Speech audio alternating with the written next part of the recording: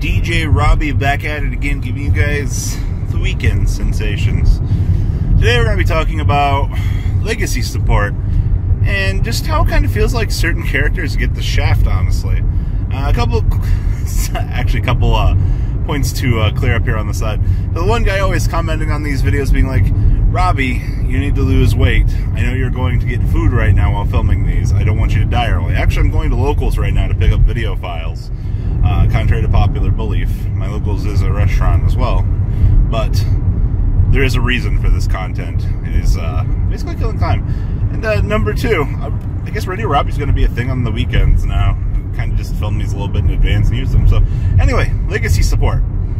What is up with Little Yugi here? Alright, so we've gotten this infinite queue of Blue Eyes, Black Wings, and Photon support as of late, which I don't mind. Actually, I'm perfectly A-okay with this. Everybody loves Blue Eyes. Everybody loves, well, Black Wings. And just, I don't know what's going on with Photons, but I'm sure somebody out there loves Photons. But when you look at legacy support, it tends to be some culmination of multiple things from the community, or just Konami got some new ideas. Let's be real though, these sets that they make OG support for these older archetypes, like, do you know how much Blue Eyes generates in annual sales revenue when they make a bunch of new cards for it? It's like fucking printing free money, I feel. And Konami doesn't have any real reason not to, you know, be printing free money for themselves. You know, one of the easiest ways to make money is, well, everything named Blue Eyes White Dragon. I guess Black Wings still seem like they print money too, but when you look at the way that everything goes, obviously, for whatever reason, Dark Magician kind of feels like he gets to the wayside. And this was the point I made with, like, Little Yugi here. So obviously Blue Eyes is by far been the best competitive deck. Dark Magician had a chance. You know, his armament of support was relatively well received.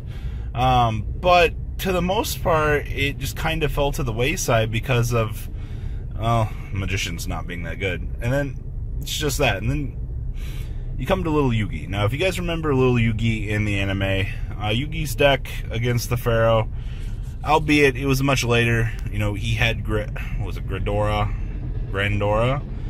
in addition to his old armament of the gadgets, and basically just anti-magician stuff. He was kind of like the inner child type of player. And granted, Yugi and the Pharaoh are two different players. But in hindsight, though, it seems like Yugi's deck didn't have much of an archetype going for it. It was just kind of more spread out over time. But when it comes to support outside of, like, the movie and things like that, Little Yugi just doesn't tend to get a lot of legacy support. It's rather annoying. I mean, Gold and Silver Gadget made me happy. But to the most part, Yugi doesn't really have an archetype, so he can't really get much support. You know, Robbie, well, the gadgets are an archetype.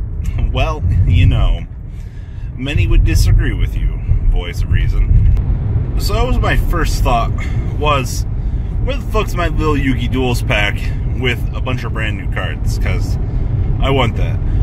Number two, I want to talk about Dark Magician getting the shaft as well. I'm sorry, this is not a Blue Eyes White Dragon support group or support music live stream, whatever the hell.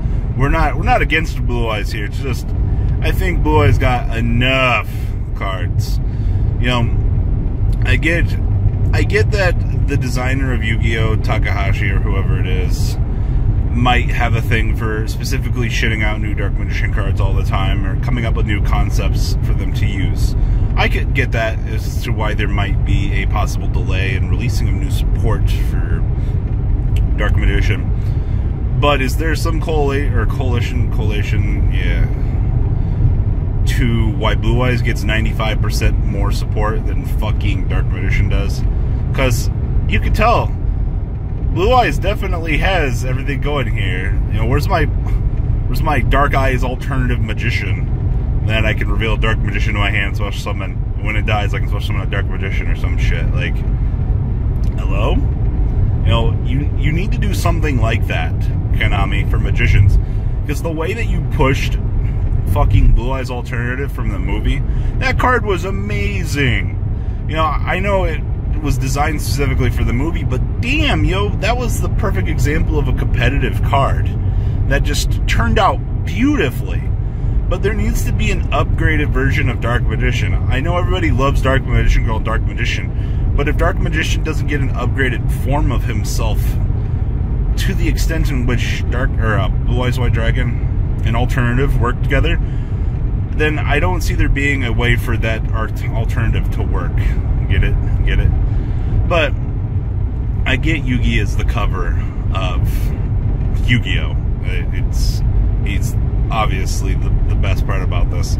And for some reason, if printing more Blue Eyes cards is the best method to continue to print money for the company, well, unfortunately, Dark Magician players like myself who enjoy the deck, we're gonna suffer, and it's gonna continue to suck. So there's that side note. So remember, two major points here. One, where the fuck my little Yugi support at? Number two, why is Dark Magician always getting the shaft over fucking Blue Eyes White Dragon? I'm sure a lot of people will feel that. Now, on to the third point here.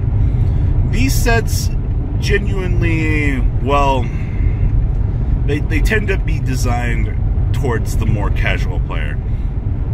You look at cards like the Roids we got ages ago in the Duelist pack, that shit had a couple of interesting points in it, albeit, you know, it wasn't hot fucking fire, but there were some interesting things that the set had going for it. You know, being able to drop a very large beater on the table, being able to fusion summon, you know, it kind of tried to alleviate some of the problems that I see here. And that's one of the things I will give these Duelist packs. Konami likes to go back and give more support to shit like Cyberdarks, for example. The fact that we just get that nice continued layer of support, it's nice. It really is. You know, it gives me hope for weathery fucking magical musketeers and shit like that later on down the road. But because of these things, you know, if you give Cyberdarks support 5.5 years later, obviously price spikes are going to occur. People are going to get angry because there's not enough reprints. It's a double-edged sword. But for the most part, most people, they pretend like they're happy that these things happen. And I mean, I'm one of those people that avidly support just getting old legacy support. But for the most part, when you're designing these, they always have the intent to be more casual than competitive. Which, of course, is meant to be the mentality because, you know, little Zane Truesdale 2.0 over here wanting to play Cyberdarks in his Cyber Dragon deck because he watched the anime, he's probably not going to be playing competitive Yu-Gi-Oh! Because he's either middle school or high school. That's a thing, we understand that. But at the end of the day, he's still going to go to Walmart and buy packs, or he's going to go to locals and buy them, or Toys R Us before Toys R Us closes.